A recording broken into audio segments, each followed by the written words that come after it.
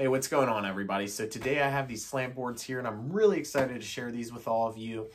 So first things first, just look at this packaging. Here you guys go. Overall, the packaging is really nice. The box is great. I like the imagery on it, but we'll go ahead and open this up and I'll show you guys exactly what to expect with this product. All right, so you'll get the slant boards out here. Once again, it comes packaged really nicely, as you guys can see here. So these are the slant boards. And then of course, if you have, any questions or anything like that, you have a little instruction manual here.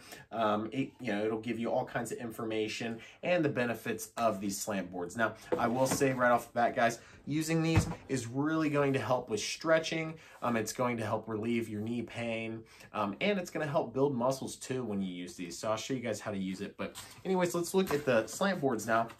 You get 3 of them. 2 are at 7.5-degree angles, and then you have a 14-degree angle. So you can work these up progressively, or you can actually, if you want, you can even like combine them to get an even greater slant. But anyways, let me show you guys these. Really nice material. It's super lightweight, but very durable. They're easy to clean. There's no smell to them whatsoever or anything like that. And they're really easy to stack and store away.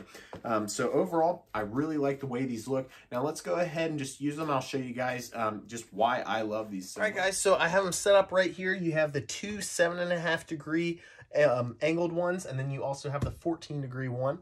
And so if you need to stretch your calves, it's really easy to do, guys. You just set these up wherever you need them, and there you guys go. So you just do this in different time intervals, and you can work up in time to really help work on that stretch. You can also do calf raises. Really, really nice to do on these. Now, if you want to work up, you can also use this 14-degree one right here. You can also do calf raises off of it, which feels really nice. Once again, you don't have to use the 14-degree one at first. You can work up to it. And then if you really have been doing this for a while, you can combine them and you can get an even greater stretch. And wow, you really will feel that. And then you can also do calf raises if you would like off of it. So guys, overall, I absolutely love these products. They work amazingly, and I recommend them to all of you out there.